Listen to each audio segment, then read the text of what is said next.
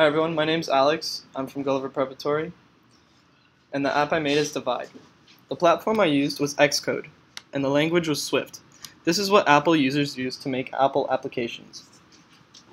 Why I made this app is for texting and driving, because 1 in 4 accidents, car-related, are from texting and driving. The audience for this app and the market is generally everyone, but mainly what I want to do with the app is make an admin account so that the parent can control the child's account. Some difficulties I had with the application was connecting the storyboard. As you can see here, this one right here is not connected to this.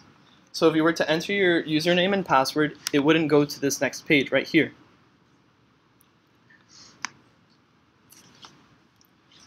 What I want to do in the future is also block apps so it's completely customizable. Other applications on the market only block texting. What I want to do is also block social media. Another thing I want to do is automatically block the phone when you exceed 10 miles an hour. Thank you for the opportunity to share my app in the Congressional